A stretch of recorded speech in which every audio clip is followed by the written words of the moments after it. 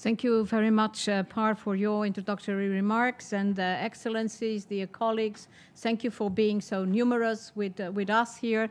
I see a couple of ambassadors also in the audience. Thank you very much for being with us. As you've heard, we are co-organizing this event with our dear friends from Samoa. Thank you, Matilda, for being here with us, with DESA, and also with our distinguished friend, the USG High Representative for LDCs, SIDS, Ambassador Rabab Fatima.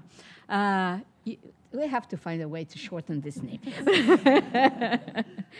And I also want to acknowledge and thank the other two speakers that will be with us today. First of all, the Director General of IOM, Antonio Vitorino. Thank you for taking the time to be here with us. And ASG for Policy Coordination and Interagency Affairs of DESA, Maria Francesca Spolitano. So thank you very much. We are organizing this side event on the margins of the ECOSOC Partnership Forum. Partnerships are at the center of a paradigm shift that was introduced by the 2030 Agenda.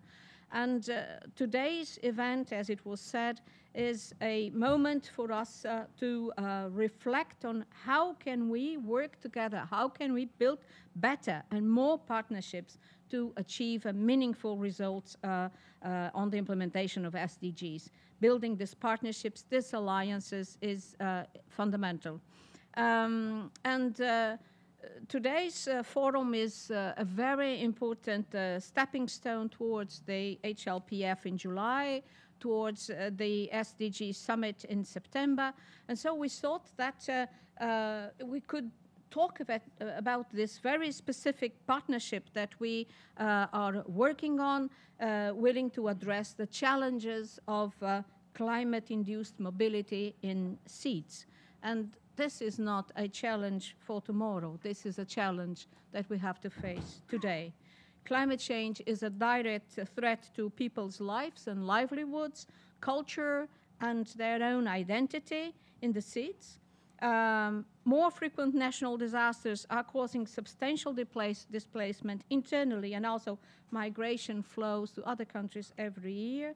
Sea level rising is also adding complexity to this problem, and we need to discuss and find ways to work together, building on the necessary resilience of the local populations and at the same time finding ways to finance the projects that we will be able to put together. This is an issue that is interlinked with a number of processes and agendas, starting with the 2030 Agenda and the Samoa Pathway, but also with the Global Pact for Migration and the recent IMRF Progress Declaration. So we're very glad to have here the Director General for Migration. Climate discussions also, the agenda of disaster risk reduction, and the nexus between climate and security. So in spite of having already many good ideas and good partnerships, we need to address the ways where gaps exist. We need to see how can we, as stakeholders, put together these partnerships and so that they can play a vital role in addressing all the challenges. We know that local solutions are fundamental.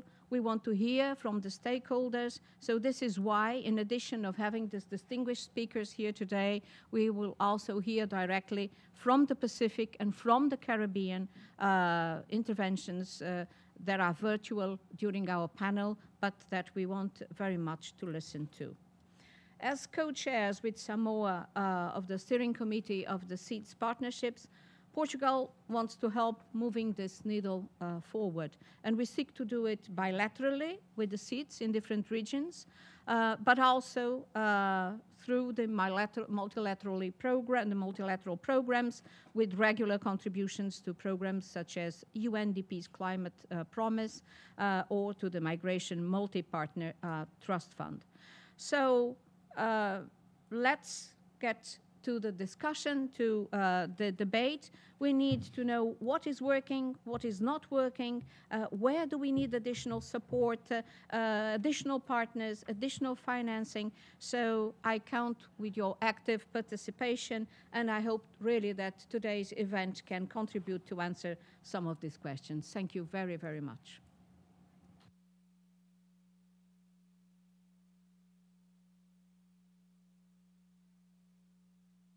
To invite the High Representative for LDC, LLDC, and SIDS, Ms. Rabab Fatima, the Undersecretary General and High Representative of OHR LLS.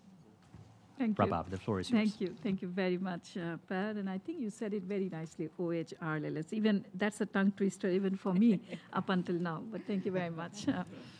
Ambassador Ana Paula Zacarias, Director General Antonio Vitorino, ASG Maria Francesca Spatolisano, Excellencies, distinguished delegates, dear colleagues, we're indeed very pleased to join the permanent missions of Portugal and Samoa, the International Organization for Migration and UNDESA in organizing this very important event. And it's particularly wonderful and special to be sharing the podium with my very dear friends, Ambassador Ana Paula and DG Vitorino, amongst others.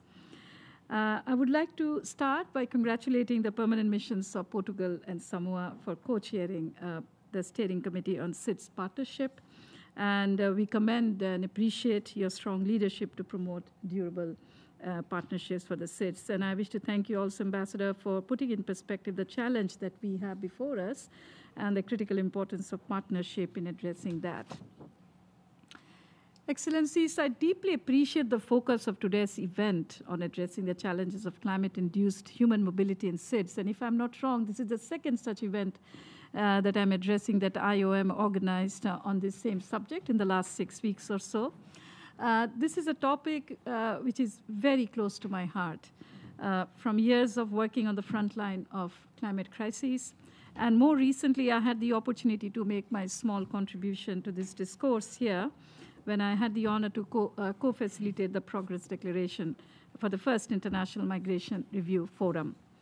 The Progress Declaration reaffirms climate change as a driver of migration and calls for efforts to enhance pathways for the safe, orderly, and regular migration. And today I would like to focus on 3 key areas for your kind attention. First, I will cover the ongoing and overlapping crises facing the SIDS, which are driving migration and internal displacement.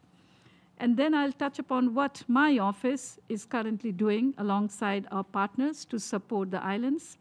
And finally, I would like to briefly touch upon the future and what else we can do together. Excellencies, if you look now at the current situation, as the climate crisis worsens, island communities around the world are increasingly under risk of displacement and pressure to seek out safe havens. Rising sea levels, ever more powerful storms, and increased natural hazards are forcing more and more islanders to migrate or be internally displaced. Over the past 50 years, natural hazards have resulted in an estimated 5.14 million new internal displacements in the Caribbean alone. Each year, weather extremes and climate impacts forces more than 50,000 Pacific Islanders to flee their homes. These numbers are on the rise, with devastating consequences. Livelihoods are under threat. Communities are exposed to water shortages, food security, and diseases. The risk of violence and conflict is ever increasing, and all these make the climate crisis potentially a threat to stability, security, and survival. And now these vulnerabilities are further impacted by shocks like the COVID-19 pandemic. The pandemic highlighted, once again, the vulnerability of the SIDS. It reversed decades of the development gains. Distinguished delegates, now what is to be done, or what is being done? There are, of course, successful examples of partnerships to address the challenge of climate-induced mobility in the SIDS, and Ambassador Zacarias mentioned some of them. These also include the Pacific Climate Change, Migration, and Human Security Initiative, and the Eastern Caribbean Human Security Disaster Displacement and Environmental Migration Initiative. At the OHR LLS, we are collaborating with partner organizations to address these challenges through our climate-related work in 5 important areas. Firstly, in establishing a global data hub on climate finance for the SIDS. Secondly, exploring a specific SIDS envelope under the Green Climate Fund's Enhancing Direct Access pilot. Third, supporting the Alliance of Small Island States on loss and damage negotiations heading into COP28. Fourthly, continuing our collaboration with the Economic Commission for Latin America and the Caribbean on the operationalization of the Caribbean Resilience Fund. And finally, collaborating with the UN system and the Pacific Islands Forum Secretariat on UN support for the implementation of the 2050 strategy for the Blue Pacific continent. Dear colleagues, we also facilitate partnerships that contribute to the implementation of the Samoa Pathway and the SDGs in the SIDS. And we support the Steering Committee on SIDS Partnership under the SIDS Partnership Framework. We look forward to the 2023 SIDS Partnership Dialogues and the SIDS Partnerships Awards, which recognizes good partnership work, including those that tackle environmental challenges. And we are convening the next SIDS Global Business Network Forum in the Caribbean in 2024, which will aim to stimulate public-private partnership for accelerating the SDGs implementation in the SIDS. Excellencies, distinguished colleagues, and now what next? More than ever before, the international community must demonstrate their shared commitment to support the SIDS in tackling their challenges, including, I would like to emphasize this, including in addressing the gaps that exist in the normative framework related to people displaced by climate events. They must not falter to fulfill their promises to leave no one behind. The 4th UN Conference of the SIDS in 2024 will provide an opportunity for the international community to adopt a new program of action and strengthen partnerships for the SIDS. And the international community should also listen to the SIDS call for a multidimensional vulnerability index. The multidimensional vulnerability index can help them access concessional finance to invest in sustainable development. And my office is supporting, along with the UNDESA, the UN high-level panel that is working on the multidimensional vulnerability index, or the MVI. Excellencies, distinguished colleagues, let me rest it here, and I would like to thank you once again for this opportunity to share a few thoughts and to partner with you for this important event. And we look forward to remaining fully engaged and to our continued partnership in addressing this issue. Thank you very much. Par, over to you. Thank you. Points that I'm sure we'll come back to during the panel discussions a little bit later. But now I have the pleasure to invite the Director General of the International Organization for Migration, IOM, and he also is my boss, Mr. Antonio Vitorino. Please, the floor is yours, sir. Thank you so much, Par, and Excellencies, dear colleagues, ladies and gentlemen. It's my pleasure to be here today and to share with you a few thoughts about the debate that brings us together. As it has already been said, around the globe, the impacts of climate change are making it imperative for people to move. In the past decade, we have seen climate change influencing the migration of thousands in the SIDS, and they have left around 3 million islanders globally, living particularly in low-lying coastal zones, highly exposed to climate vulnerabilities. Between 2010 and 2021, some 914,000 internal displacements were recorded only in the Pacific, more than half of which were caused by storms, including tropical cyclones. But we could say that human mobility is a consequence of climate change, and that's true. But from my perspective, it is also a potential avenue for increasing resilience in the communities in the face of increasing climate-induced human security threats. As livelihoods are threatened by climate change and the vulnerability of households has increased, definitely, migration has become a key strategy to build resilience and diversify incomes. At the same time, we have observed and partnered with countries in the relocation of population related to climate change across the SIDS, whether in the Pacific, in the Caribbean, or in the Atlantic Indian Oceans. And we do that through our network of offices that we have in those regions.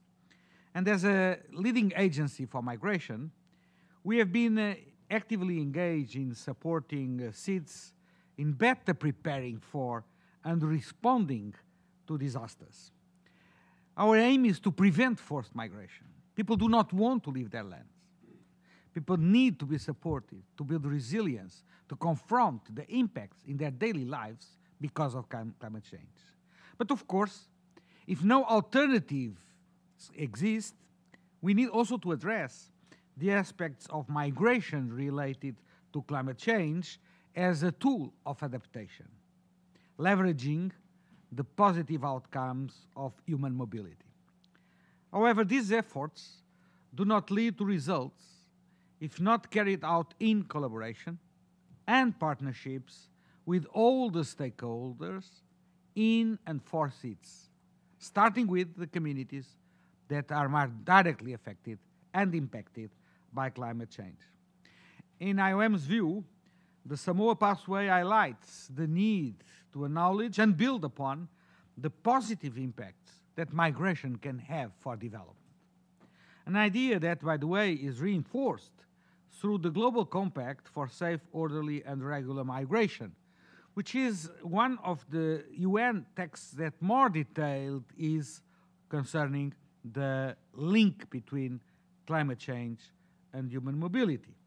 And this link has been amplified through the Progress Declaration of the first International Migration Review Forum held in 2022, and I want to pay tribute here to Ambassador Rabab Fatima, whose magic pen allowed us to have a consensual progress declaration addressing some of the issues that bring us together. Thank you, Madam.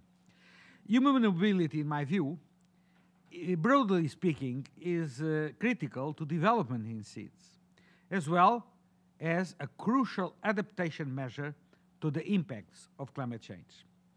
So I would suggest that our collective priority should therefore be to empower and enhance the resilience and capacity of people, communities, and institutions of SIDS. And building on the conclusions of COP27 in Sharm el-Sheikh, where for the first time formally, the COP process recognized that there are huge impacts in terms of human mobility today, and we need to address the challenges of the people that are impacted by climate change, and paving the way, of course, to COP28. I know that the debate on the Loss and Damage Fund is going to be a critical debate. Hopefully, there will be conclusions, but we should not just look to the Loss and Damage Fund. We should focus also on the existing green funding tools at our disponibility. In a diplomatic way, I would say that from our take, access to green funding is too cumbersome, too difficult, and sometimes too slow. And we need to look at the possibilities of those green fundings to act now, because it is absolutely necessary to act now. So let's not wait for the Loss and Damage Fund. When it will come, it will be most welcome, but let's focus on what we can do in the short term, because those are the needs of the people impacted by climate change, starting precisely with the SIDS. So this is my message, and my final note is you can count on IOM. Thank you. And thank you for sharing your thoughts and insights. We now have the pleasure to invite Maria Francesca Spatulisano, Assistant Secretary General from the United Nations Department of Economic and Social Affairs, what we usually in the system refer to DESA. So please, Madam, the floor is yours. Thank you, Per, and Ambassador Anna Paula Zaccaria, and Matilda Barclay, and USG Rabab Fatima, and DG IOM Antonio Vittorino, Excellencies, distinguished participants, ladies and gentlemen, it is my pleasure, really a pleasure, to address this important side event on behalf of DESA in such good and knowledgeable company. And my thanks go to, first of all, to the co-chairs of the Steering Committee on Partnerships for Small Island Developing States for leading the organization of this event. And I thank our colleagues from the IOM and the UNHRLS for their great collaboration. Sorry, I still exercise. And of course, I also acknowledge the presence of so many distinguished participants who are connected online. If you will hear some repetition, it's only normal. We will show that our analysis is consistent. So I will refer to the reasons of, crisis, ongoing crisis that we all know about, the adverse impacts of climate change, such as extreme weather, change in precipitation patterns and coastal inundation, desertification, glacial melt, sea level rise. All these continue to interfere with our livelihoods, food system, and health. And ultimately, I would add, with our social stability, with our societies, so the connecting texture of our societies, and increasingly affecting human mobility patterns. And this is particularly true in SIDS, where many communities live on or close to low-lying coastal zones. And as we know, SIDS economies are also heavily dependent on tourism, agriculture, and fishing industries. And these are all industries quite susceptible to changes in weather patterns and environmental degradation. All this leads to risking, of course, a lot of job losses, food insecurity, and increased competition over natural resources. And in instance, this can contribute to large-scale movements of people, as we heard, including relocation. So the COVID-19 pandemic has further exacerbated these predicaments. Health and socio-economic degradation caused by the pandemic continue to add pressure to the SIDS government budgets to allocate their resources to recovery, to immediate needs, including through external borrowing. So in the medium term, there is an issue there, obviously. So, Excellencies, let me quote our Secretary General. No country, he said, can fight the pandemic or manage migration alone. It is indeed important that the international community shows solidarity with the SIDS. As Rabab was saying, you have to hear this call and show solidarity. Together, in partnerships, which is the theme we are addressing today, we have, in fact, and we can continue to mitigate climate change impacts, contain the spread of the virus, buffer their impacts on the most vulnerable, and recover better for the benefits of all. And this is why this side event on partnership is so important and relevant. The effective partnering that we have in mind is about leveraging and optimizing the combination of available resources. Nobody has everything, but we can work together to pull together our resources. Multi-stakeholder partnerships can provide an efficient and effective mechanism for meeting a whole range of sustainable development priorities. And the SIDS partnership framework under the Samoa pathway was designed to promote partnerships for the sustainable development of SIDS. UNDESA, the department I have the honor to serve in, through its Partnership Accelerator program, is supporting member states and other stakeholders in providing that platform for partnership so that we can exchange experiences, lessons learned, and innovative ideas in the implementation of the Samoa pathway and also the SDGs as a global framework.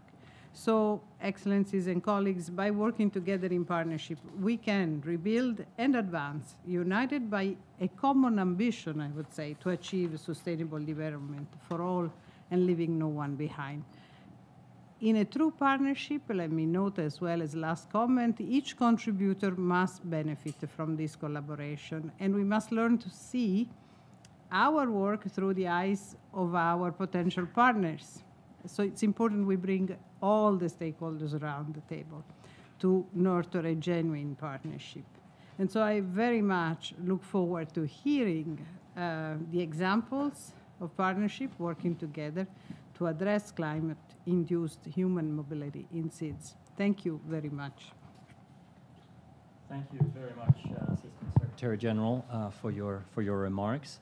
That closes the opening session of this side event, and we will now go into the panel discussion. Very pleased to announce that we have three experts with us, literally from around the world, whereof two are joining online, one from Pacific and one from the Caribbean, and I will introduce them in just a second. And we also have one of the panelists here in the room. So first of all, let me just introduce Francis Namomo, who is from the Ecological Stewardship and Climate Justice Program Coordinator at the Pacific Conferences of Churches, joining us online from Fiji. She is actively engaged in the development of the regional framework on climate mobility in the Pacific and also worked closely with relocated communities in Fiji and the region. We have here in the room with us Matilda Bartley, the Deputy Permanent Representative, Counselor of the Permanent Mission of Samoa to the United Nations. Very pleased to have you here, of course, as well, Matilda, in the room today. And we have online as well from the Caribbean, Ambassador Francine Baron, Chief Executive Officer of the Climate Resilience Execution Agency for Dominica, called CRED, joining us from Dominica. And is the CEO of that organization and tasked with supporting the implementation of Dominica's Climate Resilience Recovery Plan. So three very distinguished panelists. We'll pose a couple of questions to the panelists, and then we'll also open up the floor for an open discussion for all of you, both in the room and online. I will start with a question to our colleague in Fiji. So from your perspective, what are the key roles of civil society in promoting multi-stakeholder partnerships for climate-related human mobility? Ms. Namuno, the floor is yours. Thank you very much. Excellencies, distinguished guests, ladies and gentlemen, Nisambula Vinaka. First of all, I would like to take this opportunity to thank the organizers of this event for the invitation to represent the voices of civil societies from the Pacific in this panel. I've been asked to respond to the question, as mentioned earlier, what are the key roles of civil society in promoting multi-stakeholder partnership for climate-related human mobility?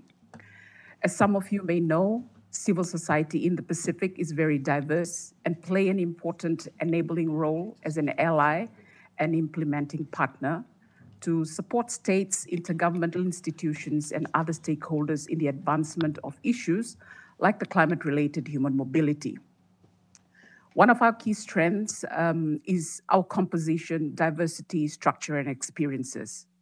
For greater collaboration, we try to ensure to include voices and representatives from non-government organizations, faith-based, voluntary work, community-based and grassroots organizations. with specific focus placed on supporting the engagement and protection of the most marginalized and vulnerable communities, so no one is left behind. And we are referring to women, children, youth, persons living with disabilities, and displaced persons, amongst others. The diversity of CSOs unites to drive commitments on a common issue at different levels. Our pathways, partnership, and strengths are often shared by our different contexts, experiences, and what we have seen or have experienced effective for the communities we serve. I guess this is a critical process for us because it's a process to share information, to build knowledge, which becomes part of our advocacy, our campaigning, our education, capacity building, and of course, awareness raising when we are gathering in these spaces. And in being part of this process, it also shifts conversation from one that only looks at the project or the lifeline of the project, but something that is beyond. How do we mobilize people to start understanding this issue, to actively and meaningfully engage, participate, creating a community of practice and movement building also that employs intergenerational approach, cross-regional learning of actors and movements in different regions. In the Pacific, I would say there have been milestones achieved in localizing the agenda. We work alongside national and local partners, recognize and respect their strength in mobilizing leadership, governance structures to better reach and achieve the needs of affected communities. While the advocacy and partnership for the coordinated implementation of commitment is ongoing, we've also seen and encountered challenges, from a very tight, restrictive funding platforms to a lack of enabling environment and infrastructures to support these initiatives. It is therefore important to ensure resources and supports are well coordinated. There is funding to support a people-centered approach and an ongoing effort to support young people initiative and investment on youth leaders who play a critical role in the sustainability of this engagement. In times of crisis, we have observed, seen, and experiences all hands on deck, from governments, CSOs, faith-based organization, women, network of young people, voluntary network, persons living with disability. We work towards a common goal. Now, to achieve a greater response means for us respecting and recognizing this diverse and multifaceted intergenerational. Feminist movements talk about intersectional experiences and providing a space to enhance this knowledge and learnings to bring about the change for all. In being inclusive, we often are reminded about creating a safe space. How does that look like? How do we ensure processes to design, develop, and create these spaces are safe? That we co-creating this together, ensuring specific resources is available for groups to engage effectively. Processes are documented and compliance is put in place to ensure accountability. At the Pacific Conference of Churches, we like to share the concept of weaving the mat, weaving the baskets or ropes. We all represent different strands. And when the mat is completed, spread for use, sitting, we look around. Who else is not sitting on the mat? Who should be invited on the mat? Traditional leaders, other elders, voice important, young people, children. So this is very critical in our engagement. And one of the key goals, I guess, for regional CSOs and networks is to while it actively represents constituencies, voices, and experiences, its main, I guess, one of the key goals is to inform policies and decision-making through legislation, planning, and programs at national level, regional frameworks, and of course, the global agenda. How do we shift that conversation? In doing so, it is also for us challenging the status quo, the narrative and the framing of the issues and solution that in our case may require specific context and approach, framework, and talent or dialogue that continuously needs to happen to address other emerging issues on this particular issue. To conclude, I would like to share the Kiowa Declaration. This is an outcome from the Kiowa consultation that took place in end of last year, bringing together representatives from the civil society organization from the Pacific and Oceania, frontline and indigenous communities, grassroots organizations, youth networks, and faith-based organizations to highlight key messages for COP27. A well-articulated item in this outcome was on cure finance mechanism that highlights funding mechanism to support community priorities. How can we work together as CSOs? Now, we were approaching the cyclone season towards November last year. As people were going, as our representative from the Pacific were going to COP27, we were mobilizing partners here in the Pacific. As we know, the disaster does contribute to people moving. We responded to a request from a maritime island in Fiji, Vatulele Island, through the Methodist Church in Fiji, to support continued recovery work post-Tropical Cyclone Harold in 2020, and of course, preparedness for the cyclone season ahead.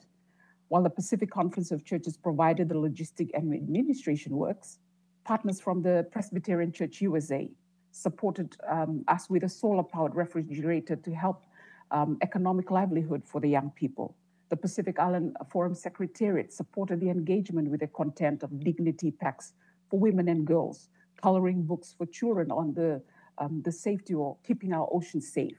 Shifting the Power Coalition supported the solar lights and floodlights for the evacuation center. And of course, we were transported to Vatulele Island via the Utinialo, a traditional canoe that promotes sustainable sea transportation and reviving indigenous knowledge of voyaging. That's the picture I would like to leave with us today, that brings out the unique role of civil society organization and how best we can all work together with the limited resources we have to respond to our communities. Thank you very much.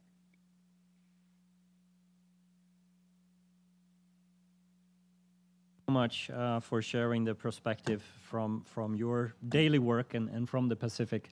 Having had the pleasure of serving 4 years in the Pacific, I must say that a lot of what you're describing is something that I've had the pleasure of witnessing on the ground, and I think especially not only all the progress that is being made, but also that you highlighted some of the challenges, which I think is something that we definitely need to keep in mind as we move forward. And I specifically took note of the generational approach, which again I think is something that is very significant in the context of the Pacific. So thank you so much.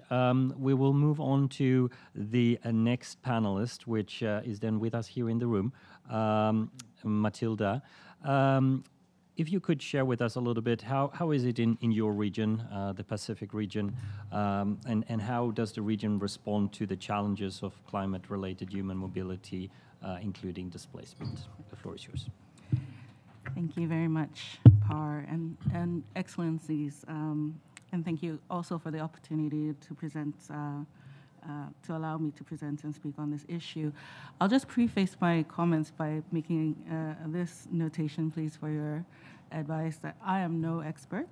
I am offering my perspective on as a participant in Samoa's delegation to the dialogues which were held between 2019 and 2021 with the Pacific Climate Change, Migration, and Human Security Program, which produced a summary of outcomes, which is no secret, and a lot of people in the room have already sort of illustrated the concerns that had arisen from these dialogues.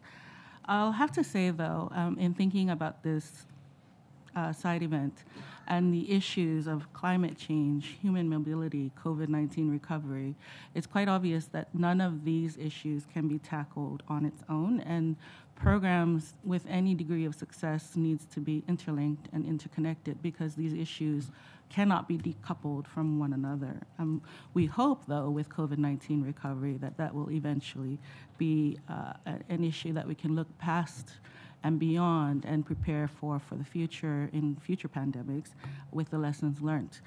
I will maybe draw your attention a little bit to some very interesting developments that had happened over the past years, I felt, in relation to climate mobility in particular. And I don't want to call out anyone in the room, and please, because we understand that these are legal decisions made by governments, and And what I found interesting was in the judgment that was rendered and the acknowledgement by the legal community that there are legal considerations for these issues in the future. I came across a case called Ioane Te Tiota versus the Chief Executive of the Ministry of Business, Innovation and Employment of New Zealand, which was raised in 2015. And although the Kiribati citizen that was involved with this was appealing an order of deportation on the grounds of the impacts of climate change on Kiribati, did not qualify him for refugee status. It was interesting to note that the court also expressed concern about, hold on, sorry, I should say, although the case was eventually dismissed, and upon appeal, the Supreme Court noted that its decision does not rule out the possibility that, in quote, environmental degradation resulting from climate change or other natural disasters could create a pathway into the Refugee Convention or protected person jurisdiction, end quote. And I found that to be interesting because there was some sort of recognition that although it might not be an issue right now and at this moment in the legal sense, in terms of refugee status, it can be considered in the future because we don't know to what extent is exactly climate change will be impacting people mobility to that extent that climate refugees will become an accepted norm. So I found that to be something for us to consider because human mobility in particular has been very important for the Pacific, and especially in the context of labor mobility. And when we consider our recovery from COVID-19 and the need to ensure that employment opportunities provided by the easy access of our laborers to income, that we should not just be reacting to crisis, but trying to get ahead of the problem. And the kinds of partnerships that have arisen in the Pacific in particular, especially with New Zealand and Australia, who have regional recognized seasonal employment programs, which the Pacific peoples are benefiting from, that these sort of partnerships could perhaps be expanded. I mean, there is a need to look at labor mobility as a whole, and I'm not going to try and tackle that here, but it is somewhat a consideration in terms of addressing the gaps in the labor force for a lot of countries and providing that much needed avenue for countries that are facing a lack of access to high-paying jobs, for any sort of income earning opportunities for very poor families. So that's something to consider as well. Some Pacific Island countries already have access agreements with countries like Australia, New Zealand, and the US, which already host large diasporas from the Pacific. And as I mentioned, there are some countries that employ a lot of the Pacific labor force in work programs, which are seasonal and provide a very good opportunity. And during COVID-19, during the COVID-19 pandemic, those regional seasonal workers that were already in place in New Zealand and Australia had their contracts extended way beyond what they were normally supposed to have, which was, I think, around about 3 or 6 months, to enable them to also to fill in that gap because no one was able to come in, no one was able to leave, and that opportunity provided income because for Samoa in particular, we rely quite heavily on remittances. And the remittances that were flowing from a lot of these regional seasonal workers that were in place in New Zealand and Australia was a lifeline for a lot of our smaller communities that depended on them. And this is not to say that there's no issues for those communities whose labor force basically has left the country. We are facing quite a number of issues with regard to the lack of suitable laborers to perform the necessary agricultural production that would be necessary for our own food security. So there are some wider issues to to keep in mind. It's not an end-all for all of these problems, but I think with more policy dialogue and engagement, that there is room for improvement across the board. Sorry. And I will agree with the comments made by the Director General of IOM that unplanned migration can result, has resulted in a lot of problems. And it comes back to my point that I made earlier in that it is much better to be proactive than reactive in a lot of these issues, because when you're only reacting, you don't have much room for planning, for making sure that there's a smooth process and making sure that there are contingencies in place. And we see that a lot, especially in the news, even nowadays. I mean, even turning on the news in New York, you see what has happened with a lot of the influx of migrants into New York City, which is a reaction to the fact that they didn't have much planning put in place for it. So you're seeing that there's a lot of expenditure, a lot of relocation, a lot of, stress as well on these migrants that are trying to find a suitable place to stay warm and find work into the future. And this is not something that we would like our people, especially, to be facing. So this is something to put on the back burner, especially for those who are interested in expanding their partnerships. I think I'm going to wrap up with saying that the labor migration issue, the climate change issue, these are all issues that have to be tackled together, as I said, holistically. Most people don't want to leave their countries for an indefinite period of time.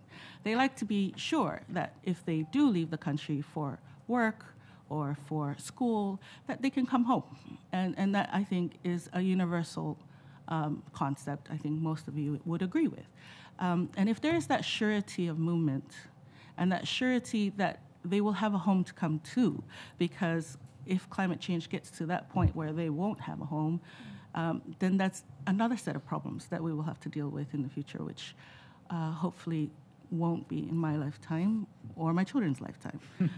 But I will, I think I will wrap it up here, and I hope that this has been something for the digestion of the group, and leave some time for questions and answers. Thank you so much. Thank you very much, Matilda, and also for bringing in the link between climate security issues and labor mobility, which is something that is very, very much the topic in the Pacific, for example, and there are joint programs amongst the UN agencies on that. So thank you for bringing that up. I think it will generate some questions. We have one more panelist, and that is Ambassador Baron. We will have an intervention about 5 minutes or so, and then we'll open up the floor. I have been told that we can use the room a little bit longer, so we will probably, if you are able to stay, be able to stay on for 10 minutes or so, if there is interest from the floor. Ambassador Baron, could you, in about 5 minutes, tell us what do you think are the key to successful partnership in addressing climate-related human mobility from your perspective? Over to you. Thank you, and good afternoon to everyone. Excellencies, distinguished ladies and gentlemen, I really want to thank the organizers for inviting me to be part of this important conversation. And as we know, the Caribbean is extremely vulnerable to extreme weather events and external shocks. And Dominica is acutely aware of the impact of climate-related disasters on human mobility, because in 2015, from a tropical storm, it caused the internal displacement of 2 entire communities who had to be permanently relocated from disaster zones into entirely new communities. And in 2017, Hurricane Maria caused damage and triggered approximately 20,000 people leaving the island. While these numbers are not accurately verified as the estimated exodus, the reality is that many people left and many people were internally displaced as well.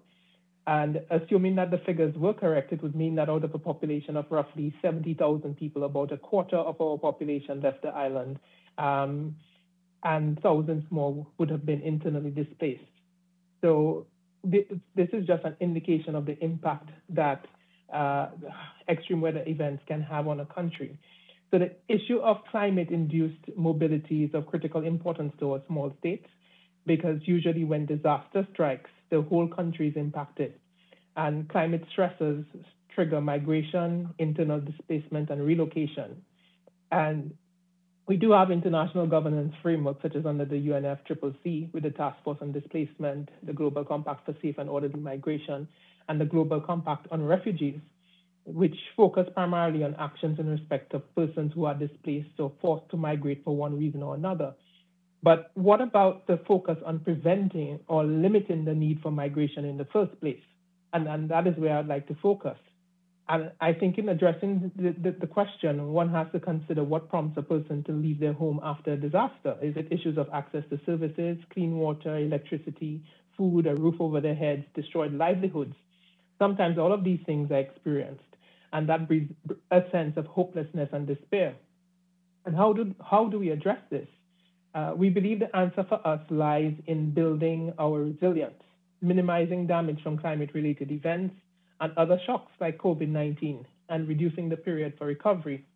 And key to this is in ensuring that we have a clear national resilience plan that is understood by all, is people-centered, and that private and public sector are committed to taking the necessary action to build individual, community, and national resilience in accordance with that plan.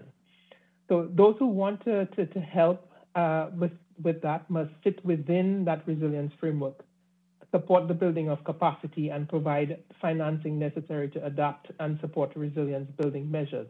So there must be a partnership that focuses on what the country wants. So one has to look at the level of preparedness and how can we fit into helping people to be more prepared. So to answer questions like, how do I take action to make my home more secure from flooding, from wind damage, from landslides? Do I have access to food? Do I have insurance? Or can I take other steps to secure my livelihood? Am I aware of vulnerabilities in my community? What actions can I take to support community resilience? What about the resilience of our public infrastructure? Can children go back to school within days of a disaster and not months? Do we incorporate scenarios into our programming to allow for better and faster response?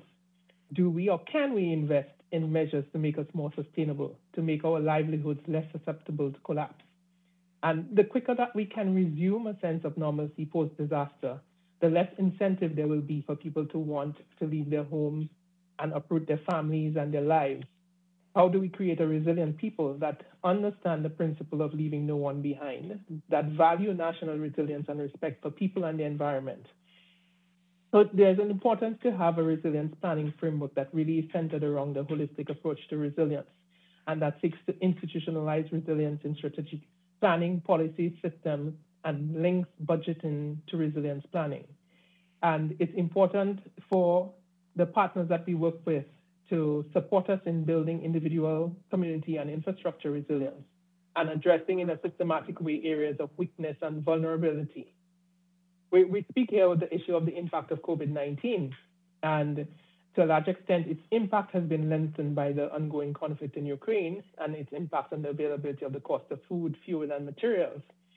But when we talk about sustainability and resilience, we need to develop robust economies that are better able to withstand these shocks. So how do our partners work with us to share technologies, build capacities, and diversify revenue streams? How do we ensure that we have reliable data to inform effective and evidence-based planning? We spoke today about the availability of financing through the Green Climate Fund, the Loss and Damage Fund, the Resilience Fund. But the reality is that for small states, our ability to access funding is very limited. So funding is pledged, but we're not able to access it in a timely manner. And for us, time is not on our side. We see the more and more extreme weather events that are truly devastating to our countries. And we have to build a level of resilience that requires us to be able to access funding in a timely fashion. because we have to build better, we have to build stronger, we have to put systems in place to ensure that we have a level of resilience to what the impacts that we know are coming. So how can organizations, UN organizations, partner agencies, World Bank, and other partners work with us to build that level of resilience, looking at the resilience plans that we have and seeing how we can be supported in ensuring that we can, in fact, become resilient. And really, I know I have 5 minutes. We really could spend days discussing and distilling this issue. But I think the point of departure should be to focus on supporting countries, especially small island developing states, to implement their resilience plans, to put policies, procedures, systems in place to build capacity and support adaptation planning so that we minimize the impact of disasters and the possibility of internal displacement, and therefore the motivation for people to migrate from climate impacts. So thank you. Thank you so much for sharing that perspective. I think you raised a lot of issues, many questions. You answered most of them yourself, which was very, very good. But it still, I think, definitely leads us straight into the next segment of today's event, and that is a discussion amongst all of us, both in the room as well as online. As I said, I do believe that we can extend for 10 minutes, so we have about 20 minutes for discussions. And I would encourage anyone that would like to take the floor. If you're in the room, please raise your hand. And if you're online, raise your hand. Just very briefly introduce yourself, and please make your intervention, a comment or a question, within a minute, please, so that we give everybody the opportunity to share some of the thoughts. And we did ask in advance for some that were or some expressed interest online via the registration form to make some interventions. And the first one that I have on my list, if the list is correct, is the ambassador of Slovenia. If the ambassador would like to take the floor, then that is okay. Thank you. The floor is yours, Ambassador. Thank you very much. Yeah, thank you very much. Can you hear me? Yeah. Let me first thank the both co-chairs, Portugal and Samoa, UNDESA and ASG, USG, DG Vitorino. I'll try to shorten it for this event. With the complexity of climate change and the influences on human mobility and migration, and water stress, the wide-ranging partnership with regional, national, and local actors are of course key to addressing the challenges and to build resilient societies. Slovenia, we welcome that the focus of today's event is really on hearing and engaging with the voices from the ground. As consequences of climate change do to a different extent affect us all. The climate disaster and mobility are not concerned only of one state or one region, but global, as a global challenge which needs a collective response. We need, therefore, solidarity and cooperation to find sustainable solutions and effectively tackle these challenges. For my country, Slovenia, sustainable water use, food and environment management, the fight against climate change and good governance and promoting good governance have been at the forefront of our development cooperation. We also promote better understanding of climate-related human mobility among our own citizens and decision makers. And this is an important part of our regional response to climate-related mobility. With this in mind, a concrete example, our foreign ministry is currently cooperating with an NGO, its name is Sloga, on a regional campaign to support and build a better future for climate-induced migrants. Let me conclude by saying that we need to introduce global governance reforms, of course, that are required for the multilateral system to deliver better on the pressing issues of mobility. And the last point, we really need to translate solidarity into concrete action, and whereas, of course, the political will is crucial for making the challenge. I thank you again for your presentations and this event. Thank you.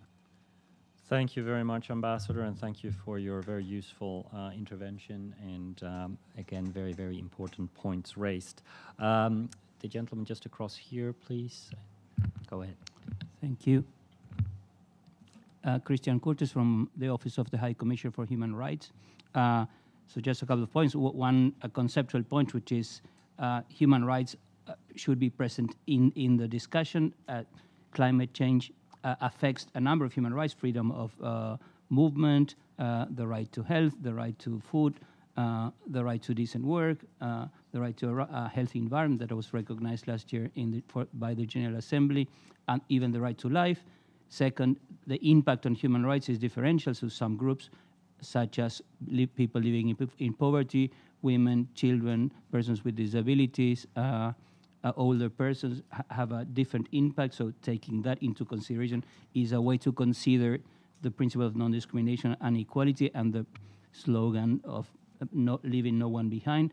And third, action regarding climate action for mitigation and adaptation needs to take into consideration a human rights-based approach, and that means participation, that means taking into consideration civil society and the groups that are affected. That means access to information and access to decision-making, and it means accountability.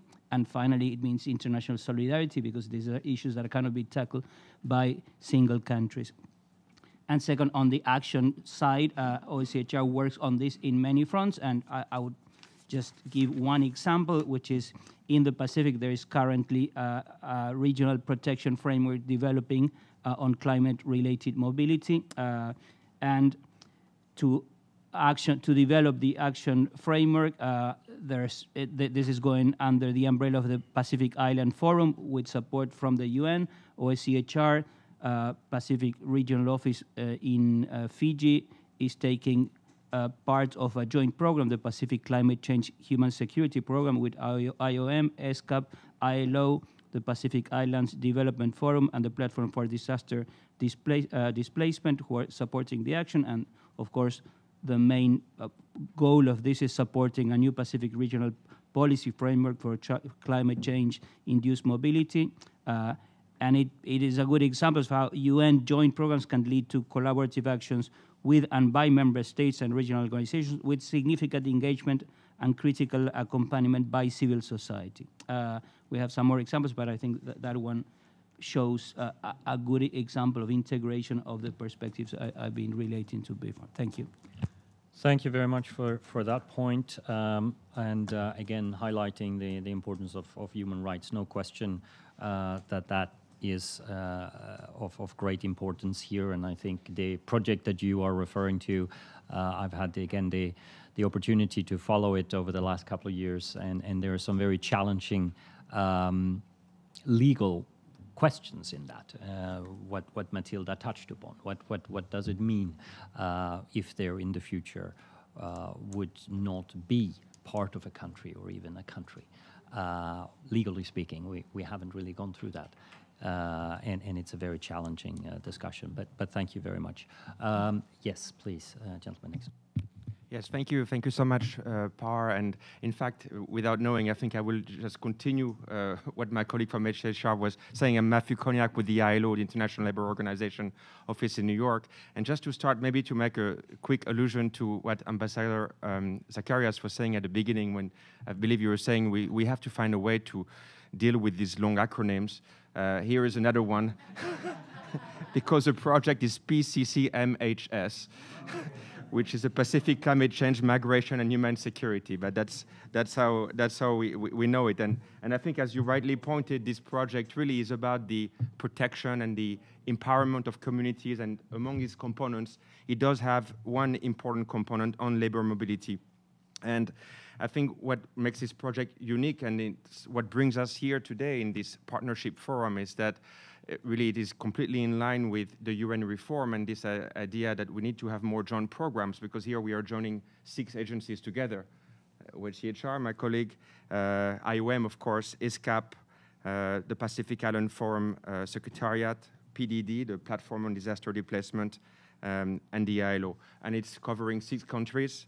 Kiribati, Tuvalu, the Marshall Islands, Vanuatu, and Fiji. And so together, as you have mentioned, I believe all these partners have managed to, take a step forward towards strengthening labor migration governance, understanding that labor mobility can indeed be a meaningful climate resilience strategy and can lead to skills development, to income diversification, and also to sustainable businesses. And that by doing that, focusing on or having a lens on labor mobility, we needed to put decent work first. You would not expect less from an ILO official to mention the importance of rights at work, of employment policies, and of social protection access, and of course, social dialogue. So what is coming, my understanding, the project first phase came to an end just in December. It was running from 2019 to 2022, but the second phase is in the works, so that's very good news. In the meantime, there is also another joint program with IOM and the ILO that will also deal with these labor issues, and all of this to contribute really to the goals of the 2050 strategy for the Blue Pacific continent. So thank you so much. Thank you very much for sharing that perspective, and of course on labor mobility, which we touched upon before. Looking around in the room, yes, please. Thank you. Cynthia Stewart from the International Federation on Aging. And I appreciate what Christian and Matthew have said before me in recognizing the human rights issue and also for vulnerable populations. But as the theme today focuses on, certainly SDGs, but also impact of COVID recovery, the elephant in the room is ageism and the fact that older persons are not being invited to the table. And I think it's particularly important when you're talking about climate change and the small island developing countries that some of them may have great migration, and what the impact is and will be on older persons, more vulnerable populations, whether it be with disabilities, etc., is really astounding. So I just would love for us to think about what are the partnerships that have been identified that we can build on to really address this now. Thank you so much for bringing up that important aspect. Just taking the opportunity to mention that in some countries in the Pacific, that is very much what sort of the civil society groups have been working on, where you have large youth groups, but also an aging group. And as you say, the aging group is usually not maybe so mobile and therefore the most vulnerable. So it's a very important point, and I'm sure that everybody agrees that it's an additional dimension that probably isn't as prominent in the discussions as it should be. So thank you for bringing that up. Yes, please. Tom Hedberg, International Medical Crisis Response Alliance. We've been talking to a great extent about forced mobility and population relocation, and mostly in territorial terms. But something that ought to be considered as we consider collaboration with other groups is that climate change also poses some very serious ecological impact on populations in the Pacific and in the Caribbean as well, where foodstuffs are changed, where there are diseases now rampant among fish and among other sea life. And this is something that really, I think, should be taken into consideration as we partner with other groups, the marine biology that does impact these populations as well. Thank you. Another very important point. Clearly, this discussion needs a lot more time. I do, let's see, we have Blanche, please.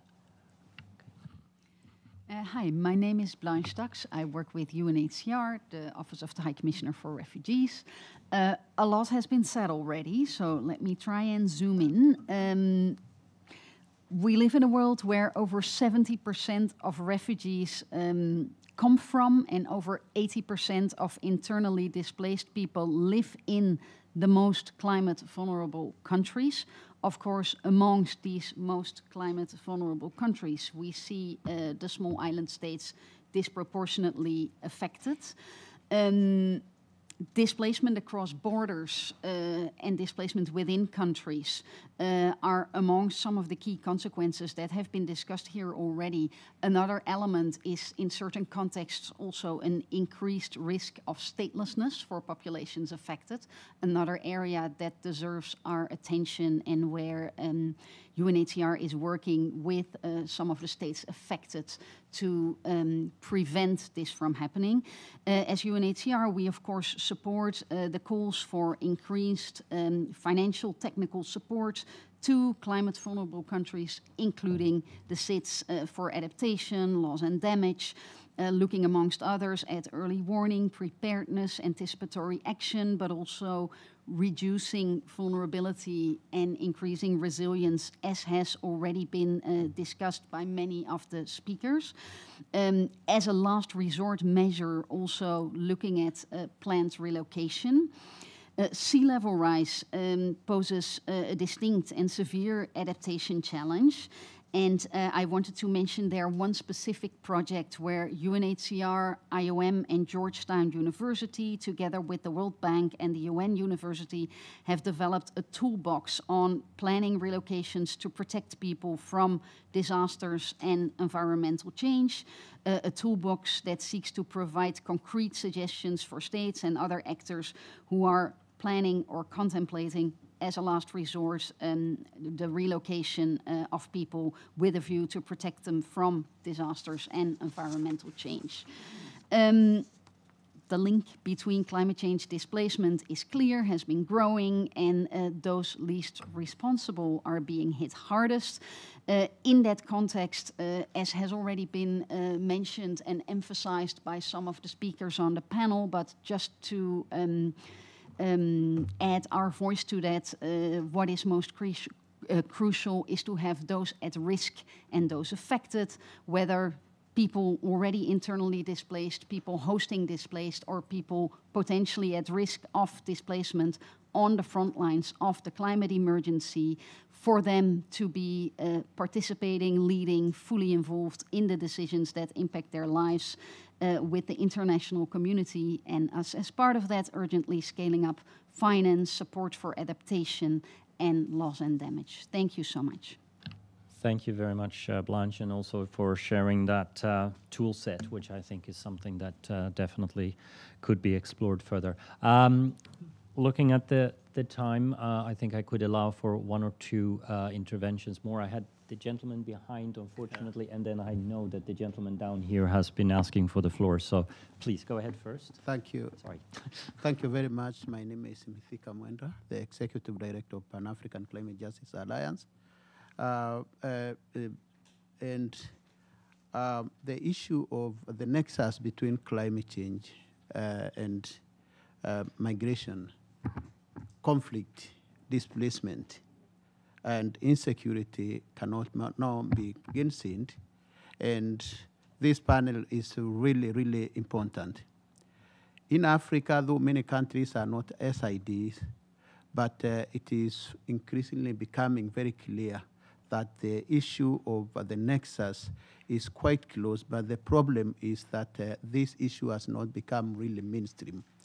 And so the question is how is the UN, and particularly IOM, trying to ensure that this issue is not just a peripheral issue, that it becomes a mainstream issue? Because when you see all conflict, particularly in the African continent, in sub-Saharan Africa, where there are climate disasters, that is where you have now the hotspot of conflict. So there is that synergy. And these hazards are actually drivers of displacement. And you find where there are chronic floods, sea level rise, extreme weather, this is where you find them. And for instance, I just want to give an example. 14.1 million people in sub-Saharan Africa were internally displaced in 2021, including 11.5 million due to conflict and violence in Somalia and those others. That's where we have droughts in the Horn of Africa and those others. And so The problem which we are encountering is that it is very difficult to really connect. You find the response, the humanitarian response, both at government and even in humanitarian organization, they just have that quick fix, food, and really addressing those without addressing climate as really a real factor, which is really very important. So I think this conversation is very important. And as actors in Africa, it's the time now we have started discussing on this, and we are in those. We will be interested to see how we can continue. It is not enough to have just a discussion, a side event. I think it needs to be mainstream. We are aware that the UN has really tried, but how do we trickle down this conversation? How do we make them bottom up? Because UN is very far from people. That's very important. Thank you very much. Thank you very much for raising that important point. We have, of course, mainly talked about the Pacific and Caribbean today, but that is something that is well noted. I will allow for one more quick intervention. The gentleman down, I know, apologies, you've been asking for the floor. I didn't see you before, but thank you, and then we will close. I was actually really looking to ask a question. I don't know if this is working, but my question is this. Are there two parts to this question on population movement? Looking at the long-term climate change or heat change around the Earth due to the orbital factors. So the Earth is about 20,000 years into its movement towards the hottest period will be another 30,000 from now. And then the orbit starts to move further out again, and we cool down to another ice age in about 70,000 years, 80,000 years from now. There's some things that we probably can't change like that. There are many others that we can change. I do some work in northern Ethiopia, and we're just doing tree planting because the noted climate change there from cutting down forests is that rainfall diminishes, and so we're just planting more trees again, and with our student volunteers in the summer. The idea is, of course, that you can create more rainfall. So low-lying nimbus clouds tend to reflect heat away from the Earth. It's the high-flying cirrus clouds that tend to trap it in the greenhouse effect. So we do have some control over some levels of heat production or heat control or heat management, but some of it is probably inevitable unless we have the technological capability of shifting the Earth's orbit at will, which may be a challenge if we go wrong on our calculations.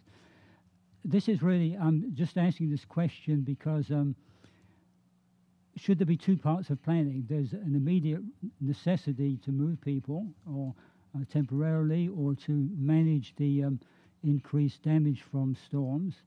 But there's also the factor of do we need to address some long-term planning for how globally through the United Nations we can manage the best results for humankind as a whole. Thank you very much. That is a big question, sir, and a very important one. But I think we will take that one on board and make sure that we try to address that at the next side event. I just wanted to give, since there was a specific question to the IOM Director General, a very quick 30-second response, please.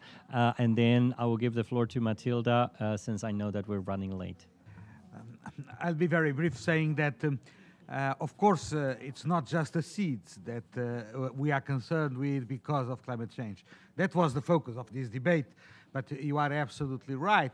In Africa, we see major extreme weather events that have a huge impact in people's mobility. But let's be a little bit optimistic. If you see the conclusions of Sharm el-Sheikh, you will see that for the first time, it is acknowledged in the conclusions of Sharm el-Sheikh that climate change is having a toll on human mobility. For the first time, migration is mentioned. You don't see the word migration in any other UNFCCC document before. And why was it possible?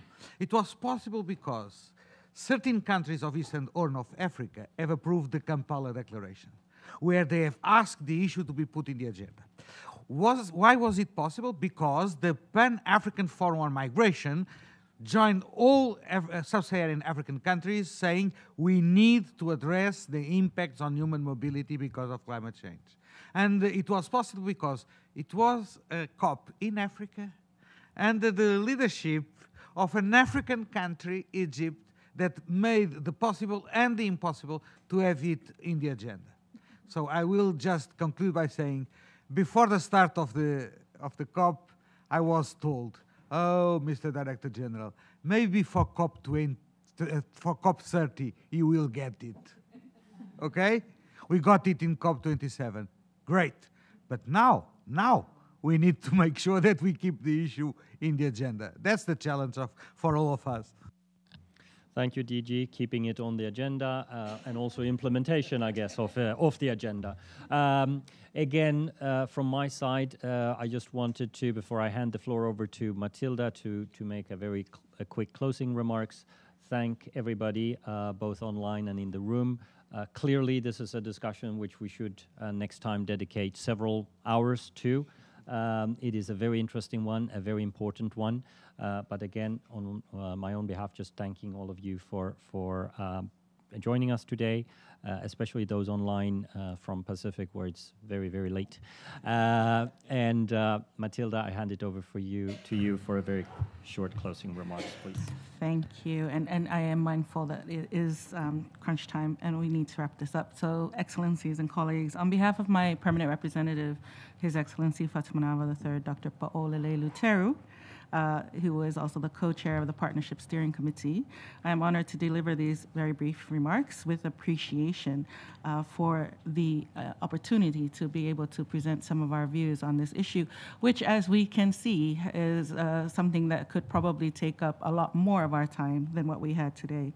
I'd also like to acknowledge with appreciation the contributions made by those around the table, the UN Undersecretary General, Director General of IOM, USG of DESA, as well as Co-Chair Ambassador of Portugal, and our organizing partners, including OHRLLS, UN DESA, and if I have missed you, I'm very, very sorry. Our efforts in recovering from the COVID-19 pandemic is still impacting on our decision-making processes in relation to work, migration, and career pathways, which are still not fully known. These decisions will, in our view, be influenced even more by climate change impacts, and we should all work towards getting ahead of the problems before they become insurmountable. I'll end with a hope that this dialogue will be taken into consideration when issues regarding climate change mobility is discussed, or even people mobility in general is decided by policymakers. And I'll end here with a wish and a hope that everyone will carry these discussions onwards, because things should not end here. Thank you very much. Thank you.